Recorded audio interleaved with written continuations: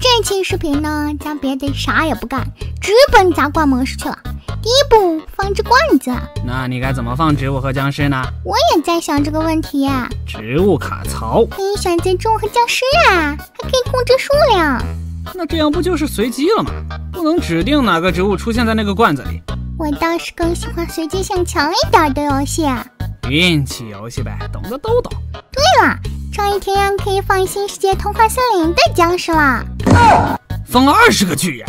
666。好像有些植物没有，比如我现在想找个能量花就没得。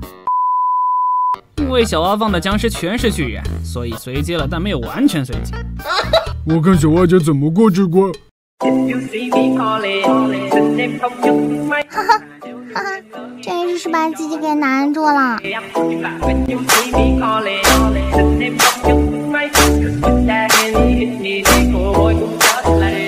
还是让老大来吧。喜欢随机游戏？喜欢运气游戏？2000 years later， 搞定。游戏规则是这样的，场上一共有30个罐子，坏消息是只有1个植物。啊？老大还没说完。好消息是植物是猫尾草，29只僵尸都是非常弱爆的小鬼僵尸。好耶！所以我这只要在砸第一个罐子的时候出了猫尾草，那我就是必赢的。好吧，第一个没出，第二个也没，第3个也没。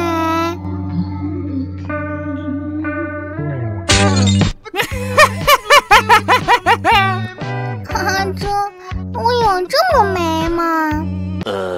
那这次我不从后面敲了，从中间开始。不小心点快了。不会吧？不会第2次就给你过了吧？你这个位置放的，能赢的都被你给送没了。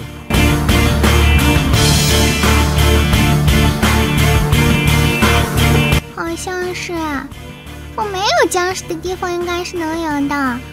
好吧，再来。咱又从后面开始了，这样好像安全一点儿。怎么又在前面的罐子里啊？我还就不信了，我就非要从后面开始敲。来了！这次我学聪明了，放在最下面。可惜猫尾草出来的还是晚了一点。我还就不信这个邪了！我的天哪，小蛙的狗运！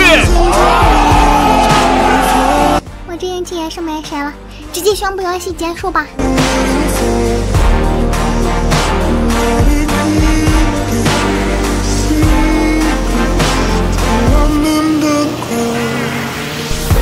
老大已经把这个关卡发布了哟，快去试试你的狗运吧。